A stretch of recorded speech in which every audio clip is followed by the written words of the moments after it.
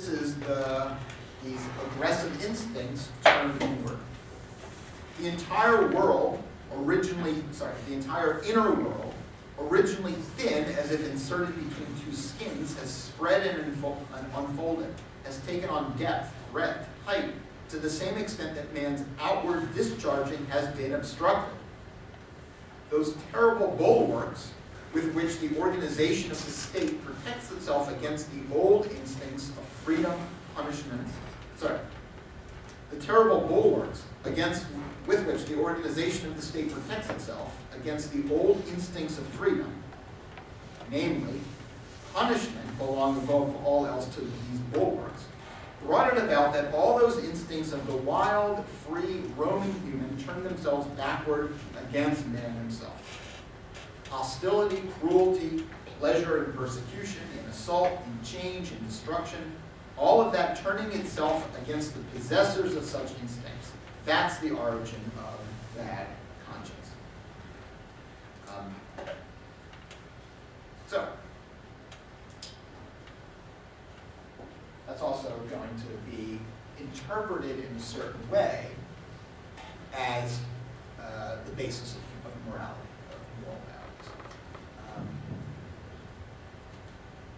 So on the one hand, this socialization that restricts our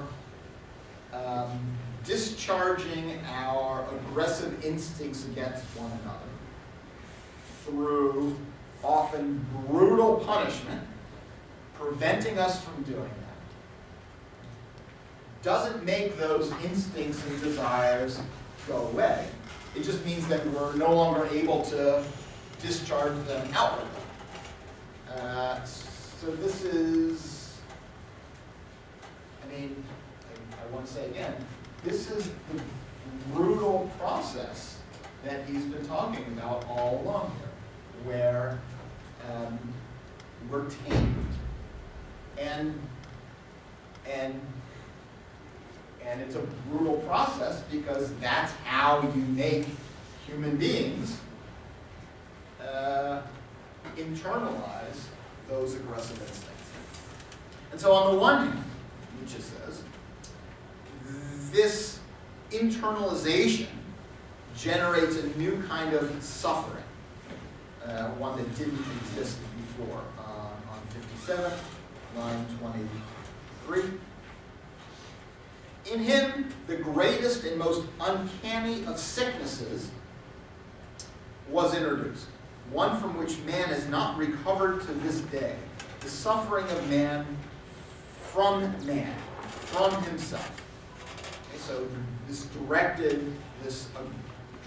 redirection of our aggressive instincts makes us suffer from ourselves. But, he says, let us immediately add that on the other hand, with the appearance on earth of an animal soul turned against itself, taking sides against itself, something so new, deep, unheard of, enigmatic, contradictory, and full of future had come into being. So this is also, in addition to creating a new kind of suffering, he says this is the creation of a new kind of creature, not merely animal. Something with psychological depth or soul. Something that's so full of the future that the appearance of the earth was thereby essentially changed. So you can hardly overstate how important Nietzsche thinks this is. Creation of a sovereign individual whose aggressive instincts are turned inward, creating depth, change the face of the earth. So in addition to the suffering, there's this wonderful creation as well. So although Nietzsche thinks we're still suffering from this internalization of our aggression.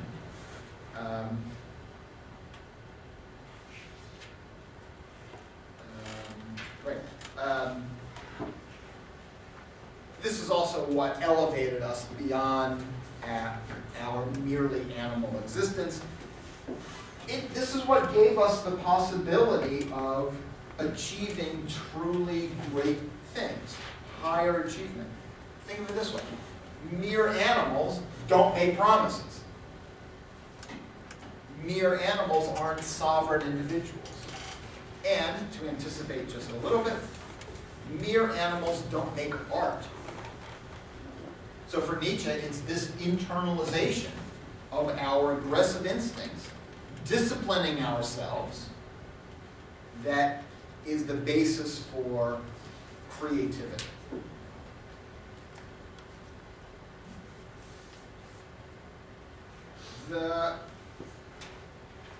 So I alluded to the brutal process of disciplining ourselves through punishment, through burning in a memory.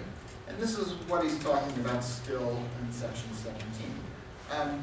The origin of society, the origin of social institutions was not a peaceful contract that individuals make prudently on the basis of their mutual advantage. The origin of society was a terror-inspiring thing when one group brutally conquers another and forces them to submit to their discipline. This kind of brutal domination is the origin of society. And for Nietzsche, it's only after individuals have been tamed. It's only after individuals have internalized their aggressive instincts that we're going to have, we'll be able to move away from reactive feelings of resentment and have law, which we just talked about. And it's also only after societies have become strong by creating sovereign individuals that they'll be able to ease up on the brutality of the punishments that they inflict. So last time I think I read this passage where a very strong society would have the privilege of being able to grant mercy, that violations would not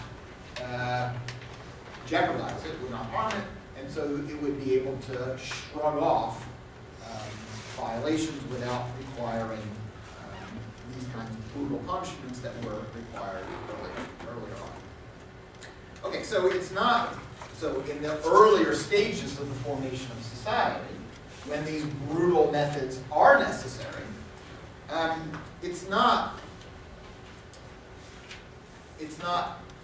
the conquerors in whom bad conscience and guilt develops, but in those who are conquered and suppressed. So when, he says, when conquered and disciplined, the will turns inward. The very bottom of 58 up to 59, this instinct for freedom, forcibly made latent, we've already grasped it, this instinct for freedom, driven back, suppressed, imprisoned within, and finally discharged and venting itself only on itself, this, and only this, is bad conscience in its beginnings. Section 18. This is the, he says, internalization of the instinct for freedom. Look at line 12, 11 to 12. He says this internalization for this instinct of freedom, when it's turned back and inward, he says,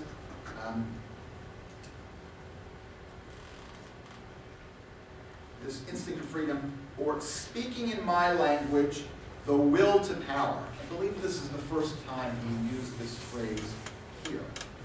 So here he's taking the will to power as equivalent to the instinct for freedom. So that's just what we've been talking about. The aggressive, instinctual desires, the desires that we have to feel our will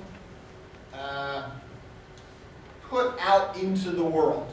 So the desires that we have to make the world reflect us.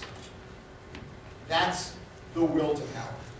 The instinct that we have to remake the world in our image as we want, and to achieve our desires in the world. Okay, that's turned inward. And so rather than be able to express or vent our will to power on the world, it's turned inward on us, on ourselves.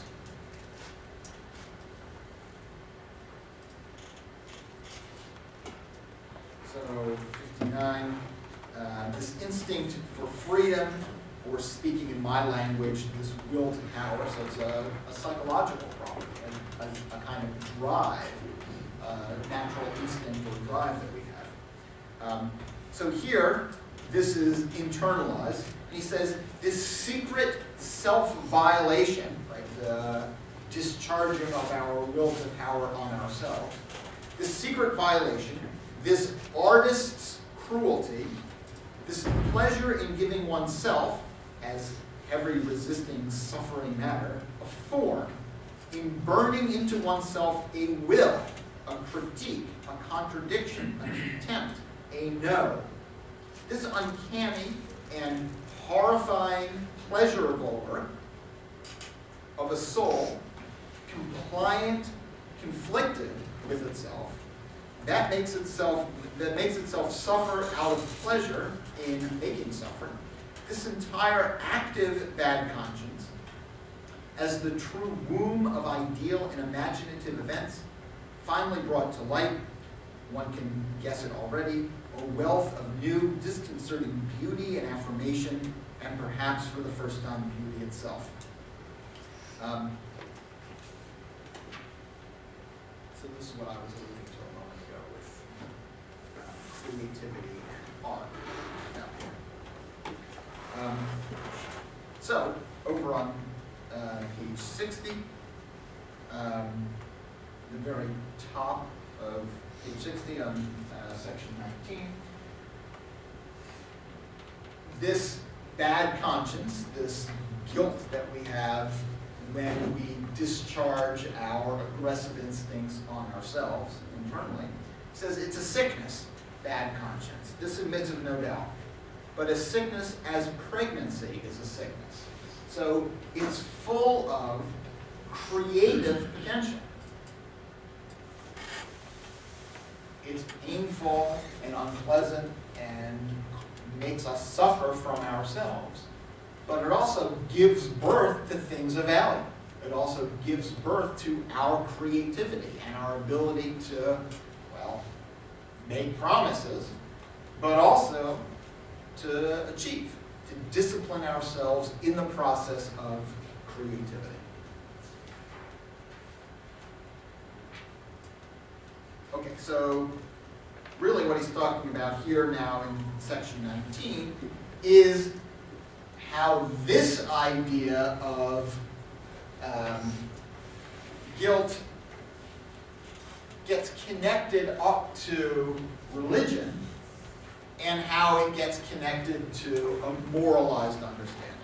So we're still not at morality, as we'll explain.